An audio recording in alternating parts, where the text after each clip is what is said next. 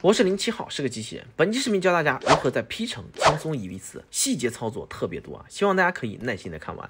这把呢落地晚了一点，还没找到枪啊，一名队友就惨遭淘汰，然后呢被敌人残忍的给补掉了。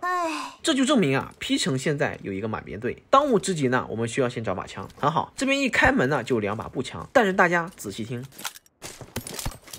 听到没？周围有脚步声，说明敌人已经包过来了，而且有一名敌人已经翻进了1楼。给大家回放一下，对，就这个翻楼的声音。此时我们要做的就是打个饮料。哎，停！此刻打饮料是极不理智的，可能你打一半还没打上，敌人就已经上楼了，你再切枪肯定来不及了。所以理智的我呢，取消了打饮料。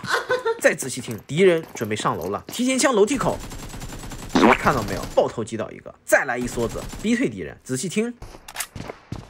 摩擦地面的声音说明什么？说明敌人在爬，他们在转移位置，想救人。那么此刻对于敌人来说，最安全的地方就是这个位置。所以我们第一反应啊，从窗口翻下，开门，直接打一波提前枪，顺便还打倒一个，舒服极了。咱们好人做到底，直接过去给他补掉，然后赶紧回到2楼，回个状态。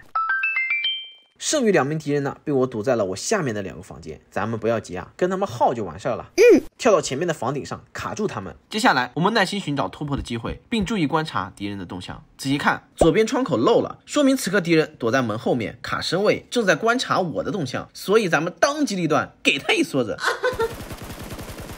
没打倒，不要急。现在敌人已经知道我的位置了，那么此刻唯一能打到我的位置就是这个窗口，所以接下来敌人可能会铤而走险往这个方向拉，只要他敢拉，我就把他给拿下。仔细听，跳楼落地的声音，说明敌人开始行动了。坐下吧，弟弟。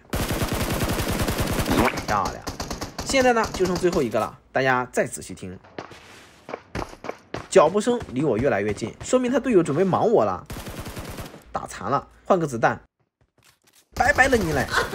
好了，我是07号，这波 P 城1v4你学废了吗？每晚8点我都会直播，不见不散。